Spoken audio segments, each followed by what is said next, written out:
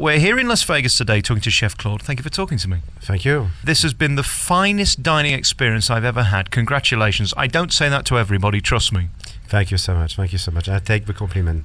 Thank you. You have got it just right. You've got the most incredible service, which is most important, because if that's wrong, your restaurant is never going to succeed. Second to that, you've got the most phenomenal food.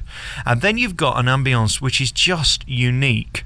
You've really got it all right here. Congratulations again. Thank you so much. Yes, it's true. Like we were talking in a dining room like a few minutes ago. When you open the door of a restaurant, you feel like you arrive in Paris. So that's something, it's part also of it's beginning of the experience. Open the door, feel like you are in Paris. The rest is on the table. I think we all know that the French have got class, and Las Vegas isn't necessarily known for its class. It must have been an interesting decision for Joël Robuchon to bring his restaurant here, because would it work? Would people pay a lot of money for great food? Yes, it's true, but we have guests coming from everywhere. It's a very cosmopolitan city. So we have guests from, of course, Asia, who Mr. Robuchon is very famous also. And American people travel a lot, so they know they don't open the door by mistake. They know where they arrive when they open the door to the restaurant. It's interesting where you're located as well. We're in the MGM Grand, which is probably the most famous casino in the entire world, let's face it. And you're next door to a production called Car, which in my opinion is, once again, probably within the two best shows in the world ever. That and O are just completely unique beyond any scale. And it really made me think about your food in the same way as Car is so theatrical.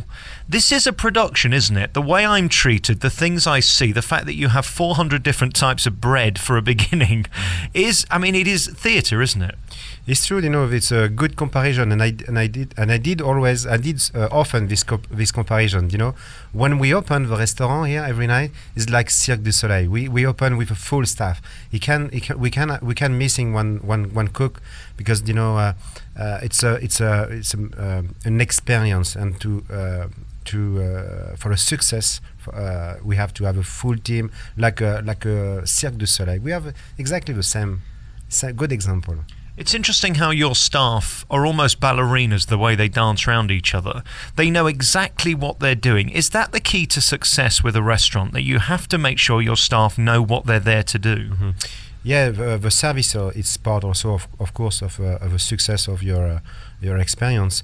And then for me, a great service, you have to to be very transparent. We don't see you. You don't feel that you have somebody behind you.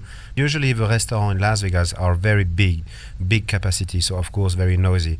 This one we have only maybe I think 65 seats at the same time, so it's very comfortable and not noisy, and then people like this a lot. Yes. I've interviewed many of Joël Robuchon's chefs in the past, and the question I always ask is, how do you find people who care as much as you do? Because you're brought in here to make sure Mr. Robuchon's standards are kept. How do you make sure that your people care as much as you do? Of course, we choose the people, the cook who want to work here, but they don't come here by mistake. They know where they're going to work and for who they're going to work. And then all the success that they can have after, of course, for them career. You do reward your punters, your guests, with an experience that is totally unique. Is that Mr. Robuchon's key to success, the fact that he gives back what he charges? Yes, and then also which is good with this restaurant, it's you can come. You don't have to spend a lot of money to dine in a Joël Robuchon restaurant. You can start with a one course menu, which is $109. Sorry, and then you can have a full experience with a menu which is $385. So it's good. You get the choice. Spend money or don't spend money. This is why we have the restaurant every full pack every night. You're still here, and as you say, there wasn't a spare table tonight. It's a silly question in light of what I've just said, but how have you been affected by the economy? I would say 2 years ago was difficult when we started. When the bad thing started, it was difficult, And then, like I said, we adjust our menu. We have a small menu, a big menu. So now it's getting back like it used to be in 2 years ago, which is great. Is there any greater sense of pride than knowing he's trusted you to take on his name? Yes, it's true. You have to choose the right person to do what he wants. That's part of a success. Yeah.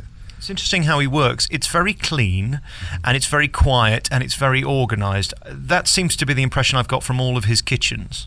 We have to when you expect a result like we want. You have to be very organised, very clean. This is the key of a success. You're an artist, aren't you, really, more than a cook? It seems to me when I look at the food that you present, it's so fine, it's so cleverly put together. You have to be almost like a painter the way you put your meals together, and unless you see the food, I think it's hard to describe how precise they are. Yes, it's true. When we do the 16-course menu, when we change the 16-course menu, like you have tonight, we try to do very different for each plate. You know, with a presentation, the flavor, the texture. It's not boring. You have 16 course, but 16 course very different. That's make more exciting for your experience eating this menu. I don't know of another restaurant that creates such a reaction in people, because you tell me you're going to present me with foie gras, but it doesn't look like foie gras. You tell me you're going to give me soup, but it's nothing like a soup. It's so smart, the things you do. On the average dish, how long does it take to create something like that? We start working in the morning around maybe 10:30, 11 in the morning, and then we prep everything. And during the service, we just have to put together all the ingredients and cook very fast, And then most of our mise en place, we did this on the morning. Yes, service is more, just put together everything. What always amazes me about people like you, Claude, is your dedication to it. This isn't showbiz, is it? This is you working really hard every day, having to come in and slog away to present me with a meal that's going to take 2 or 3 hours. Yes, we work with passion, so we forget about the time. But it would be easy, wouldn't it? Like so many do, just to put your name above the door and not turn up. I think that's why Mr. Robuchon's restaurant seems to be working when so many are closing.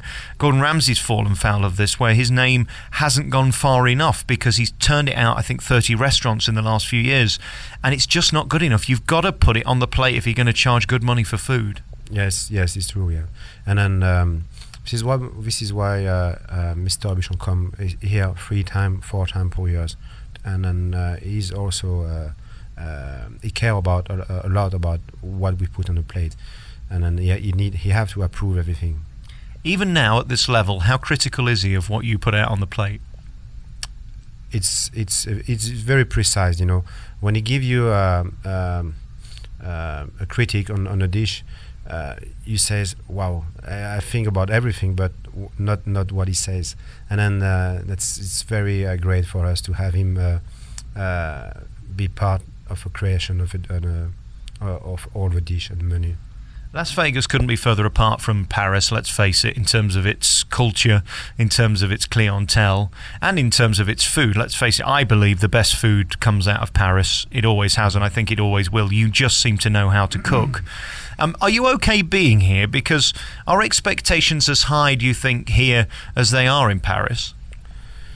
Yes, like I said in the beginning, Las Vegas, people not come here only for gambling. They come to see the show because it's a city with you can find the best show in the world, I'm sure. And it started to be a city also for the gastronomy. You have here in Las Vegas Joël Robuchon, Guy Savoy, Alain Ducasse, Pierre Gagnère, all the great chefs and almost the best chefs in the world are here in Las Vegas, and it's became a great city for the food now.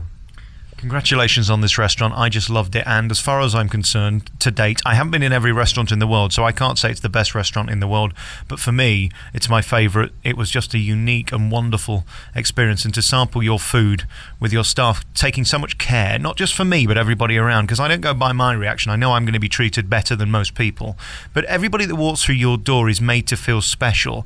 That's completely intentional, isn't it? Yes, but you know what is... we try to treat all the people the same way. You know, what I say is often to the chef who work with me in the kitchen, if you're gonna be able to do better one guest than another one, it means that you don't do your job always correctly. So all the guests need to be treated the same way. What a wonderful way of looking at it. Thank you so much for talking to me. Jean Robuchon's here at the MGM Grand. What a tremendous restaurant. And Claude, thank you so much for sparing the time to talk to me, because I've taken you out of a service which is very busy tonight here in Las Vegas. Thank you for talking to me. Thank you so much, and it was good to see you here at the restaurant. Thank you so much.